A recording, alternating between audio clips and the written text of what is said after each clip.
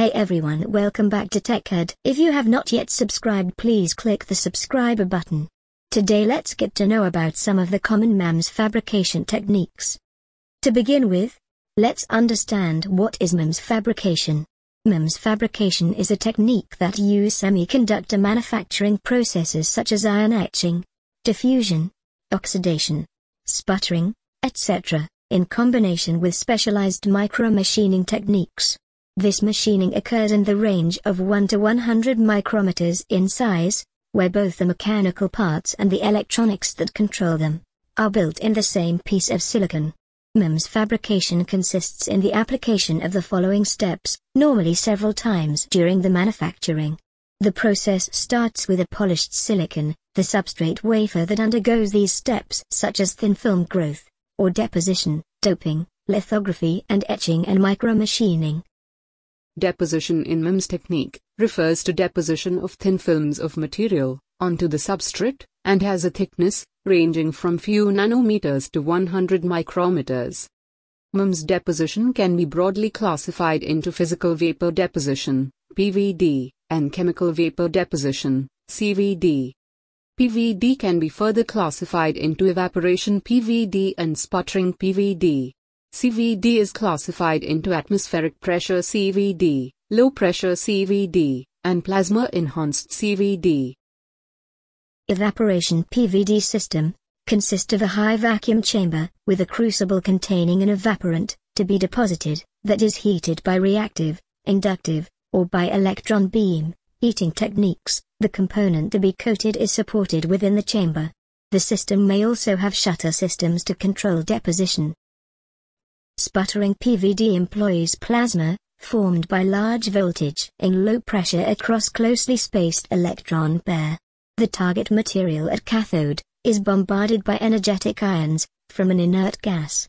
The sputtered target atoms are deposited onto the substrate.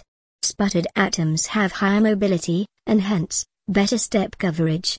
Gases with higher atomic number is preferred, hence argon is the frequently used sputtering gas. Sputtering doesn't depend on substrate temperature, though higher temperature is preferred because it can improve adhesion and prevent film cracking. CVD is used to deposit non-volatile solid film on substrate by reaction of a vapor phase chemical. The desired gases are introduced into the chamber. At high temperature and low pressure, the gases move over the substrate, and the substrate adsorbs reactants onto its surface. The film is formed by surface reactions such as decomposition and surface mitigation. The byproducts is then desorbed and removed from the chamber by forced convection. Lithography is one of the most common semiconductor and MEMS fabrication technique process. It is the process of transferring desired shapes on a photomask to a thin layer of photoresistive material, commonly PMMA or Novolac, over the surface of the silicon wafer or substrate.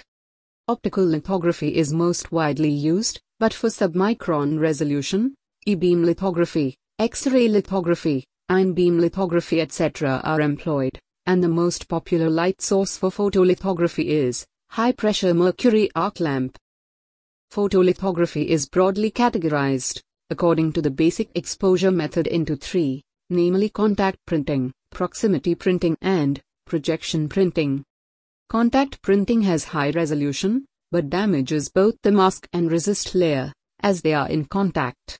Proximity printing was adopted to eliminate the damage done due to contact between mask and resist layer, but resulted in lower resolution due to diffraction. Projection printing evolved to accomplish high resolution and eliminate damage due to contact between mask and resist layer. Steps in photolithography. Wafer substrate, such as silicon wafer, is cleaned chemically to remove any organic, ionic or metallic impurities. Deposition of barrier layer onto surface of wafer such as SiO2. Adhesion promoter and photoresist applied by spin coating to form uniform thin layers. The coated wafer is pre-baked at about 100 degrees Celsius. Photomask aligned over substrate and is exposed to UV light. Then the substrate is placed in developer to remove soluble area and post-baked at 120 degrees Celsius. pattern formed on photoresist is followed by either dry or wet etching of exposed barrier layer. The resist is finally stripped off using solvent. Bulk micromachining. Here, bulk material of substrate are selectively removed in the fabrication of micromechanical structures. Depending on the etchant used, it is classified into wet etching, that is use of chemical solution, and dry etching, that is use of gas phase etchants in plasma. Bulk micromachining can be classified into anisotropic or isotropic, depending on direction of etching of the layer. Isotropic etchants etch the material irrespective of direction, while anisotropic etchants etch faster in one direction than the other. Surface micromachining. In surface micromachining, microstructures are fabricated using deposited structural and sacrificial layers on substrate.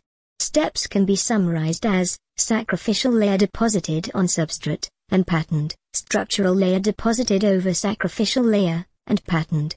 Sacrificial layer is removed by etchant to form freestanding microstructures. Wet etching. Here, the wafer is immersed in chemicals, and the exposed areas are etched and washed away. Wet etching process involves chemical reaction to etch the material and produce water-soluble byproducts.